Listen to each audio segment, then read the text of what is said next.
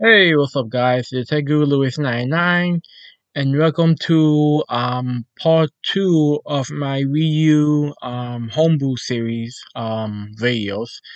If you haven't seen part one, where I show you how to hack and install Tiramisu on your Wii U, which will allow you to install and use homebrew and things like that.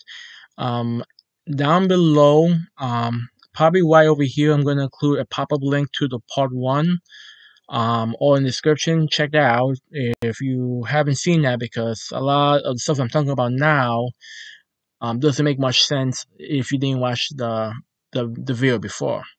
So on this video, I'm basically gonna show you how to get some homebrew apps. Three apps I'm gonna show you is how to use Save Me, which basically you could manage your Wii U and your VW save data. So VW is virtual. So I'm also gonna do a video on how to install, a virtual Wii on your Wii U, but that's for another video and down the series. And I'm gonna show you boot. Sorry if I mispronounced that. Bloopair, which allows you to use popular Bluetooth controllers, probably PS3, Xbox One, things of that nature, 360, Switch probably, and the Homebrew Appstore, which allows you to download Homebrew apps straight from the Wii U, so you don't have to get on the PC and transfer them. So that's pretty neat. So let's get started. So we're gonna download the first one, which is gonna be the Save Me, and the website that I'm using to get these files. I will include a link down below in the description of the video. And let's download our second one, Bloopair. Okay, we're gonna go down. We're gonna go for the .zip.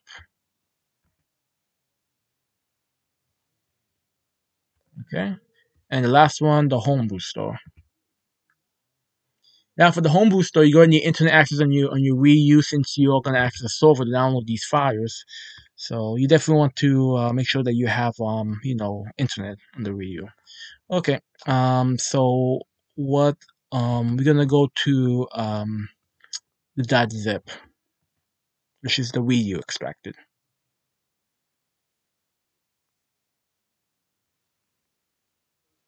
Okay, there you go. So I'm gonna open the download folder.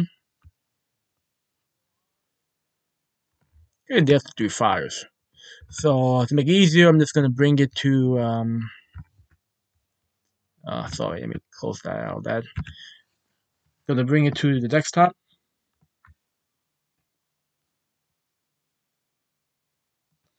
And there's really two ways you can go about doing this. You can extract all these to a folder separately, like this file here. This was a zip. It would just extract to a new folder, and then it would show you the stuff inside.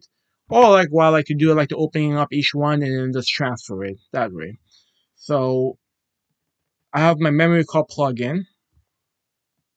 So I'm just gonna go to my oh, sorry, I lied. I don't. Okay.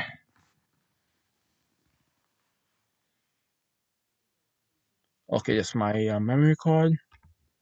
Link that down below. Close out this. Okay. So I'm gonna open up to the Homebrew zip.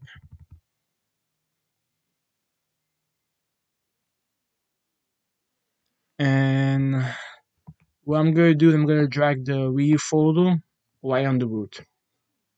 And it doesn't ask me here, but if he says this, you because this is a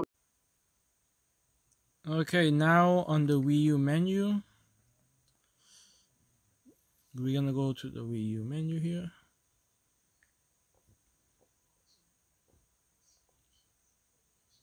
And then you see the boot selector here. So you can just go down and press A to open the Homebrew Launcher. For you guys that want to know the second way to get the Homebrew Launcher, is gonna select Wii U menu. You can go Homebrew Launcher right from the boot menu, and it will take you to the boot launcher. But I'm showing the second method, which I showed before in part 1 of this Wii U Homebrew series. Okay, so the second way is just to open the Mii Maker app. Mii Maker, I believe it's called Mii Maker, yep. And basically that will open the Homebrew Launcher, which stands a launcher that allows you to use Homebrew apps. So let's start with the first one, Save Me. So it allows you to back up your saves or your virtual resaves to your SD card, and also restore them. You can also copy saves from the NAND. We're gonna load this. I don't have any saves because this is a new system.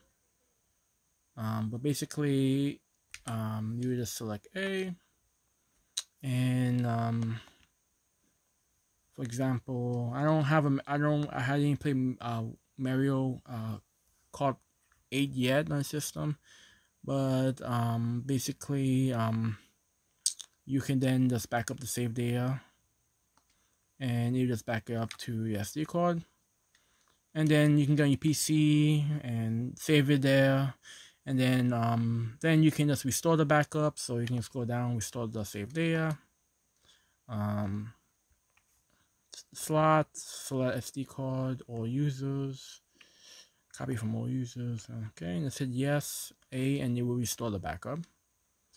And then you can import from Loadline, which I believe is an app where you can download your game saves. I will go more in detail about that in a later video. Just want to show you basically how would you basically use Save Me. And then now the second one is the Bluetooth pairing menu. Okay, yeah, I'm sorry. So it pairs DualShock 3 controls using USB cable to the console. Okay. Okay, so you can connect your DualShock 3 using USB cable. And you can pair it to the console, and then that way, then you can just continue using the DualShock 3. Okay.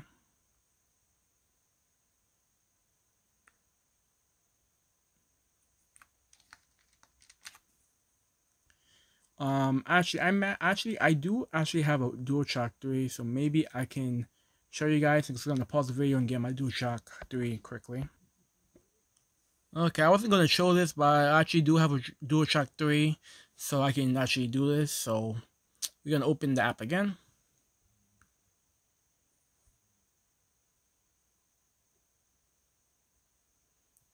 Okay, let me just go ahead and just. Okay, sorry about that, guys. It kind of failed. It seems like I need another file in order to make this app work. So I'm just gonna exit out that app. So we're gonna go to why most people, are watching this part for the Homebrew Appstore.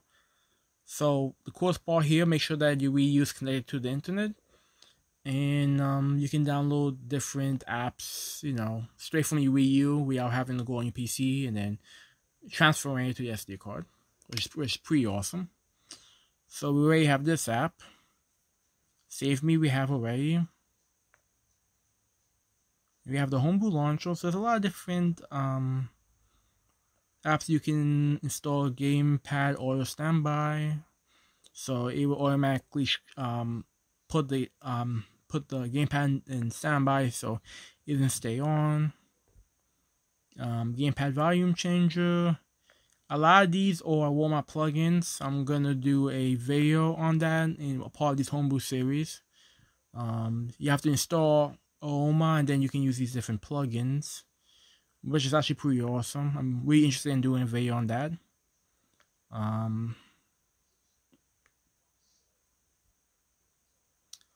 Allowing you, let's see here. Okay, you know what? Let me download this, even though I do have the app. So it is very and this is legacy.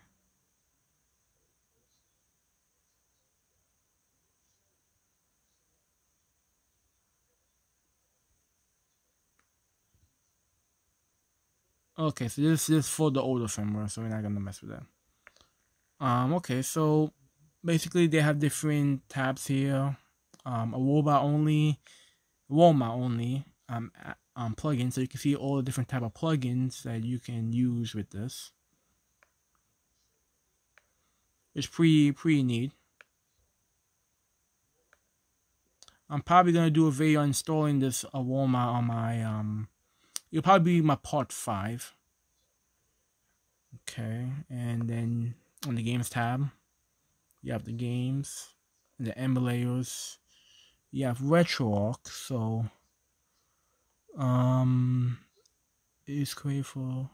Okay, so we're gonna download this.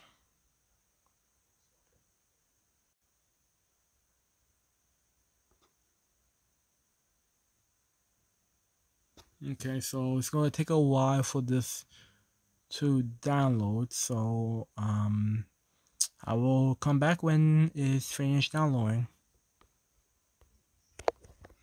Okay, downloading the emulator took a while, so I just finished downloading the emulator. I was gonna show you guys here's tools. So you have I don't know if you can see well, probably not. You got the Mario 64 launcher, USB hide, Dix2 app. So this makes the Dix game to app, so you can launch it from the app. Okay, and you got advanced, which of right now doesn't have anything. And then this is pretty much random things. And then this is Lowline GTX.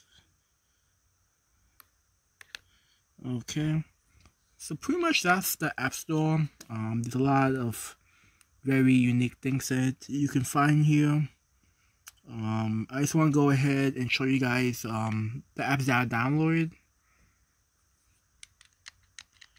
So if we could exit out of here, that would be nice. Okay, you know what? I think I'm gonna have to shut this off because there's really no way for me to exit out of So let me go back on the Homebrew Launcher. So I'll open the Mii Maker.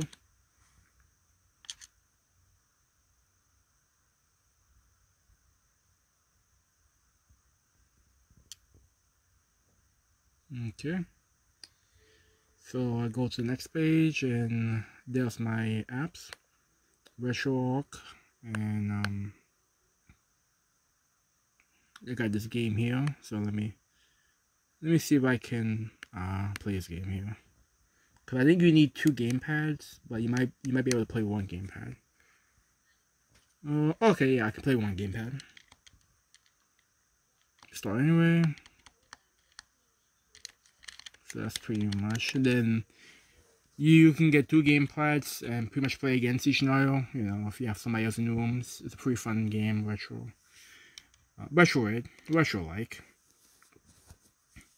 And let's load up RetroArch quickly. I don't have really anything in here. I don't have all the folders and the libraries, but so that's RetroArch there. And you know, you got your settings here, favorites. Sorry for the quality.